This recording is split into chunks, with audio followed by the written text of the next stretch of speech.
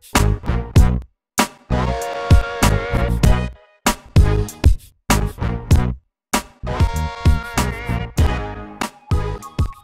guys, Chris here from themacmob.com. Today I'm going to walk you through this three-part tutorial on how to set up an iTunes home server. And this will actually be part one. Part one is going to consist of setting up the iTunes server and setting up home sharing. Literally just getting your iTunes server up and going and being able to listen to your music and stream your media on your local network.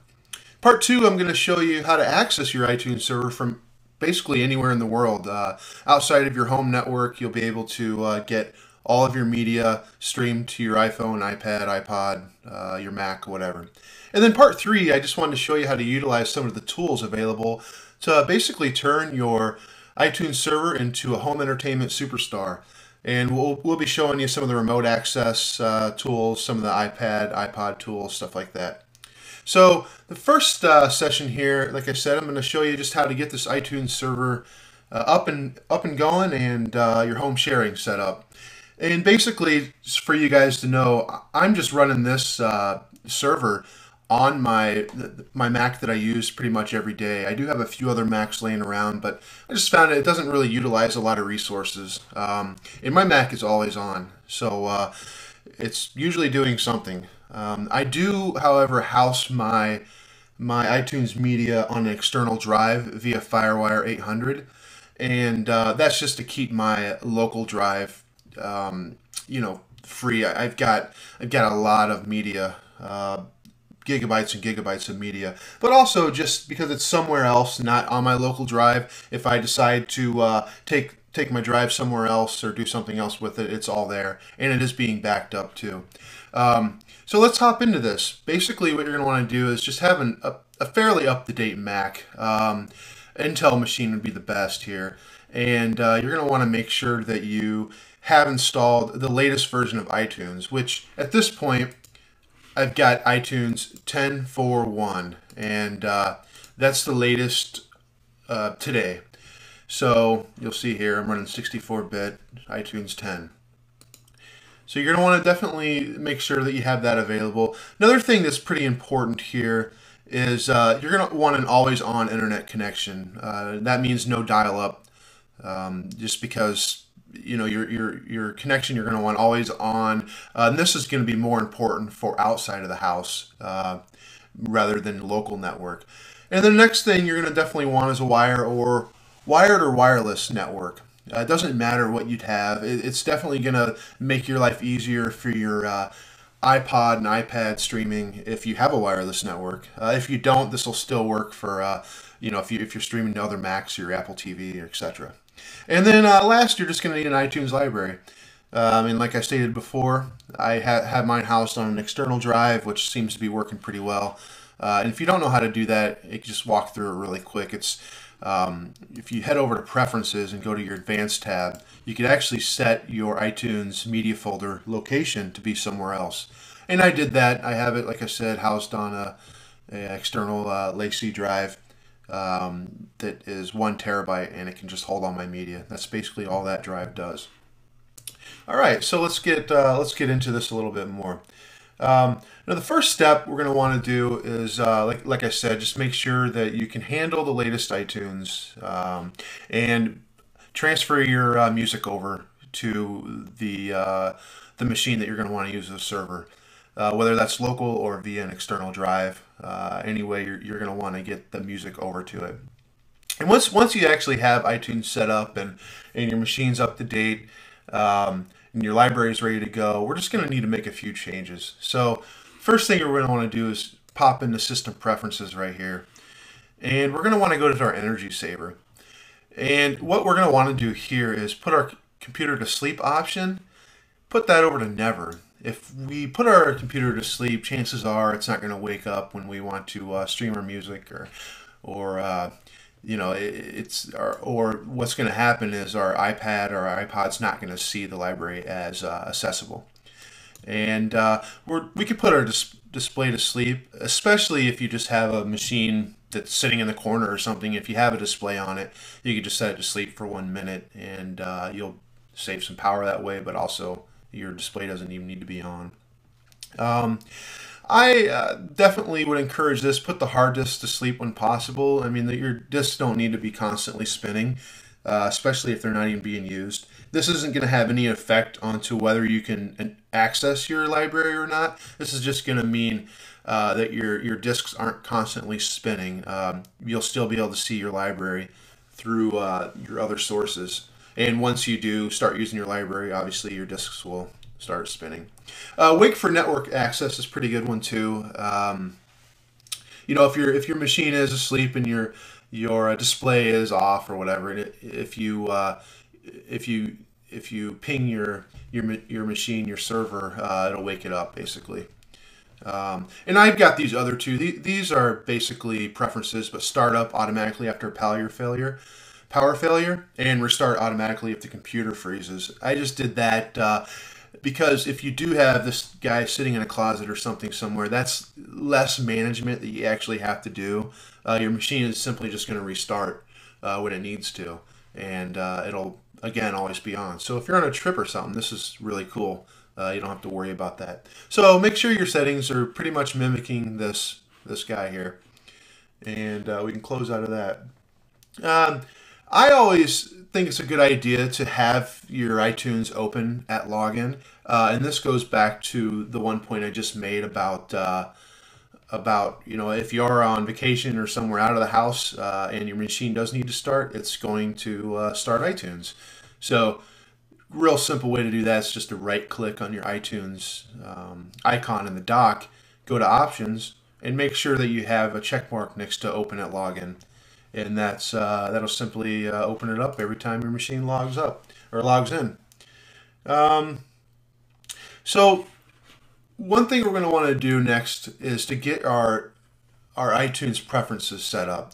And you'll just want to head over to iTunes here, go to preferences, and we're going to want to go to store. Basically what we're going to do is set automatic downloads of your music, your apps, and your books. So anytime that you have or you download anything from any machine, it's automatically going to download it to this server. That way you're always up to date as far as the content that you have collected through your devices or other machines on your server. And then you can always check for available downloads as well. That'll just go out and check. And then it'll download it automatically. The automatically download pre-orders when available, that's up to you. It's if you have the iTunes Pass, or I think if you're subscribed to TV shows or something like that, you may be able to get some of that. I'm not 100% familiar with that, and I don't use it, and I guess hence that's why I don't have it checked. But so those are some of the basic settings. I think after we configure the store settings, we'll hop on over to the General tab, and here we will want to set this when you insert a CD. This is a cool feature to this. So basically, if you put a CD into your server, you can set it to say import CD and inject. So what's going to happen is it's going to import the music off of your CD, put it into your library, and when it's done, it's going to inject the disc.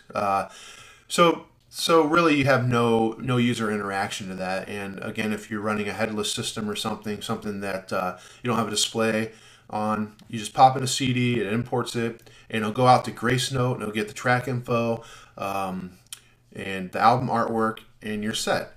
You can also configure it a little bit more as far as the import settings. I use AAC encoder. I just do that because I have plenty of room on my drive, and I like the quality that it gives me. But this is obviously a preference for you. And if you don't know what these are, you can search them. Definitely there's a lot of info on these encodes out there. And we'll want to just check mark this, automatically retrieve CD tracks from the internet. And again, that's just going to go out to Grace Note and get all of your info. And you could also check automatically download missing album artwork, and it'll go out and download the album artwork. And then click OK. So next we've got the basic settings set up, and obviously there's some things in there you can go and hink around in and set up to your own preferences, but those are the ones that we definitely need for this to work and the way that we're going to be exploring it. We're going to want to set up home sharing at this point. So you're going to want to go up to your advanced tab. And I've got my home sharing turned on, but I'll turn it off just to show you here. So we'll go to advanced, turn home sharing on. So basically you're going to want to enter in your Apple ID. And you're going to do this on any machine that you plan to use with this server. But this is going to act as a server, and we're going to go ahead and put in our credentials. Again, this is your Apple ID credentials. This is what you probably would use to buy apps or iTunes music or whatever. So go ahead and enter in those credentials. And when you do, go ahead and click on Create Home Share. And home sharing is now on, and my email address is on and set up. So we can click Done. That's basically all you have to do there. So now your home sharing is on, and when you go to another machine, you'll be able to see that, in fact, you're going to have a list over here, a library over here of your shared server, which you can go into and play all of your media if you're on another machine. Since this is the server, it doesn't necessarily show that. Okay. So our next thing we want to do is we pretty much have our server set up, and we have our energy saving preferences set. Now we could basically just go over to an iPad or an iPod and set up the home sharing preferences on that. And this is how you do that. So basically, if you're using an iPad, you'll just want to go in and set up your home sharing on your iPad so that you can access all your stuff via your server. First, just go into settings and head on down to your iPod settings, and you'll see the home sharing where you're just going to enter in again your Apple ID and your password. Just go ahead and do that, and once you enter in that info, just hit your home button to back on out of it and go into your iPod. And what's going to happen is it's going to have to sync up your library, and it may take just a little while. It's going to be set to your iPad, so you're just going to be able to see the music on your iPad, or the media on your iPad. But if you click on Library here, you'll be able to go into your shared library that's on your server. And again, that may take a little while to kind of refresh, and for your iPod or your iPad to see that.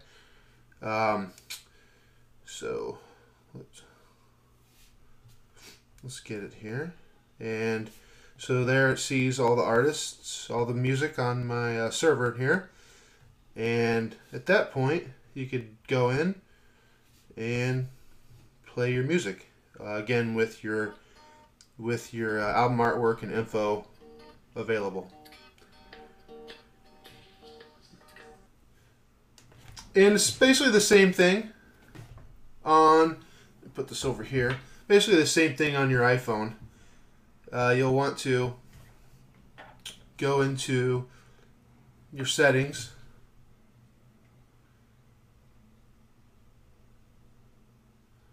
and head over to your iPod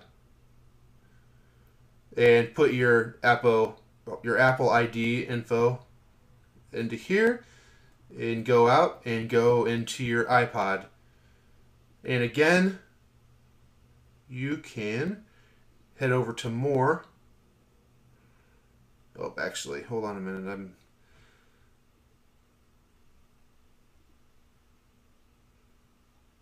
Go over to more and head to shared, and you'll be able to see your library there. And it may just take a second to kind of refresh it and get all the information from your server. And when you do, again, you'll be able to have the same features on the bottom here: artists, songs, videos, and more. And again, you can play your music, you can watch your videos. Depending on how many videos you have loaded up, it may take a little while for it to actually recognize your videos. But it works the same. And then obviously on the iPod, it works the same as well. And then on any other Mac that you're using, you just go to iTunes and go ahead and open up your sharing. So those are some pretty basic steps. I mean, once you have your iPad and your iPod set up, if you have an iPhone, you can do that as well. Another Mac, on your network. You can also stream your media to that. Your Apple TV, basically the same way. There's a setting in there that you just enter in your Apple ID, and it'll go out and find your shared library. And then you could obviously just stream your movies and everything to your Apple TV. The music is fun because you can plug it into your stereo and pretty much jam out. So that was part one. Again, part one was just the basic setup of home sharing and making sure that you had a Mac that could support this. Stay tuned for part two, where I'm going to show you how to access all of this outside of the network, which is going to get pretty interesting. That's when you can start doing some cool things as far as just being able to share your media across many machines, or even if you have friends that you want to share media with, stuff like that.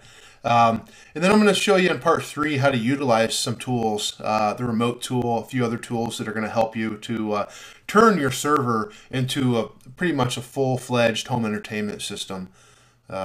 So again, thanks a lot. I hope you enjoyed the tutorial. Stay tuned and follow us on Twitter at the Mac Mob, and be sure to check out this video on themacmob.com, where we actually will have a full article and text-based where you can follow along with this video.